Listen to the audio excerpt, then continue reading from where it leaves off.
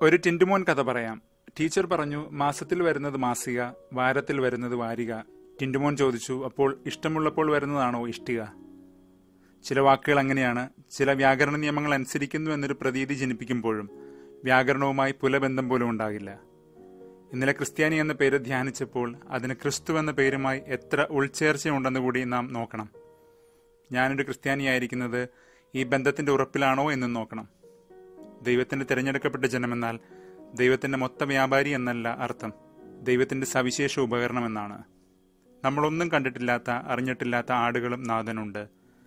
ദൈവിക പദ്ധതികൾ സർവ്വജനത്തിനും സൃഷ്ടപ്രപഞ്ചത്തിനും വേണ്ടിയാണ്. ഇത് ദൈവം നിറവേറ്റുമ്പോൾ അവന്റെ ഏറ്റവും അടുത്ത സഹകാരിയായി തീരുക എന്നതാണ് തിരഞ്ഞെടുക്കപ്പെട്ട ജനത്തിന്റെ ദൗത്യം. പഴയ ഇസ്രായേൽ ആ സഹകർമ്മത്തിൽ നല്ലവണ്ണം പരാജയപ്പെട്ടു. പുതിയ ഇസ്രായേലായ സഭയും അതുകൊണ്ട് തന്നെ പഴയ തെറ്റുകൾ ആവർത്തിക്കാതിരിക്കട്ടെ. ഇന്ന് 67-ാം സങ്കീർത്തനം ഇത് തന്നെയാണ് പ്രഘോഷിക്കുന്നതും. ഈ ദിവസങ്ങളിൽ നാം അപ്പോസ്തല പ്രവർത്തനങ്ങളിൽ ധ്യാനിക്കുന്ന വിജാതിയരുടെ ഇടയിൽ സുവിശേഷം പ്രസംഗിക്കപ്പെടുന്നതിന്റെ മഹാസംഭവങ്ങളെ പ്രതിയുള്ള പ്രവാചകന്റെ ആനന്ദമാണ് ഈ സങ്കീർത്തനം എന്ന് കരുതപ്പെടുന്നു. സർവ്വജനതയും ഭൂമുഖവും അവന്റെ സന്തതിയാൽ അനുഗ്രഹിക്കപ്പെടും എന്നത് അബ്രാഹവുമായി ദൈവം ചെയ്ത ഉടമ്പടിയാണ്. ഇതിനെ അബ്രഹാമിനോട് പ്രഘോഷിക്കപ്പെട്ട ആദ്യ സുവിശേഷം എന്നാണ് ഗലാത്യർക്ക് എഴുതിയ ലേഖനത്തിൽ പൗലോസ് വിളിക്കുന്നത് പോലും. ഈ ലേഖനം യഹൂദ പാരമ്പര്യവാദികളെ കൊണ്ടുള്ള കഠിന മനക്ലേശം കൊണ്ട് പൗലോസ് എഴുതിയതുമാണ്. ക്രിസ്ത്യാനിയാകാൻ യഹൂദ പാരമ്പര്യങ്ങൾ അനുഷ്ഠിക്കേണ്ടതില്ല, അത് വിജാതിയർക്കും പ്രവേശിക്കാവുന്ന വഴിയാണ് എന്ന് അപ്പോസ്തലന്മാർ പ്രഖ്യാപിച്ചതാണ്. കാരണം അത് ദൈവനിശ്ചയമായതുകൊണ്ട് തന്നെ. എങ്കിലും ഇങ്ങനെ കുറെ പിന്തിരിപ്പൻ വാദങ്ങളുമായി എന്നുമുള്ളതുപോലെ കുറെ പേർ ക്രിസ്തീയതയുടെ ദൈവിക ഭംഗി കവർന്നെടുക്കാനായി വരും. അവർ പത്രോസിനെ വിമർശിച്ചവരാണ്. ദയാക്രിനോമായി എന്നൊരു പദമാണ് വിശുദ്ധ ലൂക്ക ഈ ക്രിറ്റിസിസം, വിമർശനത്തെ സൂചിപ്പിക്കാൻ ഉപയോഗിച്ചത്. നാം കഴിഞ്ഞ ദിവസങ്ങളിൽ വായിച്ച അതേ അധ്യായത്തിൽ തന്നെ നാഥൻ പത്രോസിനോട് പറഞ്ഞിരുന്നു, വിജാതിയരോട് വിവേചനം കാണിക്കരുത്. അവിടെയും ആ പദം തന്നെ ലൂക്ക ഉപയോഗിച്ചു. അതായത് ചുരുക്കത്തിൽ ദൈവം വിവേചനം കാണിക്കാൻ ഉദ്ദേശിച്ചിട്ടില്ലാത്ത ഒരു സുവിശേഷത്തിൽ ചില യഹൂദവാദികൾ പിളർപ്പിന്റെ ഒരു ആപ്പ് അടിച്ചുകയറ്റാൻ ശ്രമിക്കുന്നു.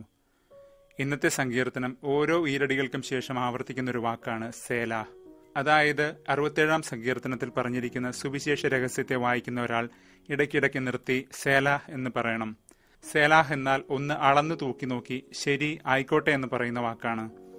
ഇന്നലെ ദൈവം ഇങ്ങനെ നമ്മെ വിലയിരുത്തി അവർ ക്രിസ്ത്യാനികൾ എന്ന് തന്നെ വിളിക്കപ്പെടട്ടെ എന്ന് നിശ്ചയിച്ചത് നാം കണ്ടതാണല്ലോ. ഇതുപോലെ തന്നെ മനുഷ്യരായ നമ്മളും ദൈവനിശ്ചയം കേട്ട് മനസ്സിലാക്കി ആമേൻ കർത്താവേ എന്ന് പറയണം, സെലാഹ്. ഇന്ന് സങ്കീർത്തനം പറയുന്ന ദൈവത്തിന്റെ മുഖമാണ് ക്രിസ്തു. ദൈവത്തെ നാം കണ്ടതും അവന്റെ ആഴം അനുഭവിച്ചതും ക്രിസ്തുനാഥനിലാണ്. ഈ ദിവസങ്ങളിൽ നാം വായിച്ചുകൊണ്ടിരിക്കുന്ന യോഹന്നാന്റെ സുവിശേഷ ഭാഗങ്ങൾ സത്യപ്രകാശത്തെയും വിശ്വാസത്തെയും കുറിച്ച് സംസാരിക്കുന്നത് അതിനാലാണ്. വിശ്വാസത്തിന്റെ കണ്ണുകളോടെ അവനെ നോക്കിയവർ പ്രകാശിതരാകും. അവർ ദൈവമുഖത്തിന്റെ ശോഭ സ്വീകരിച്ച് തിളങ്ങി വിളങ്ങും.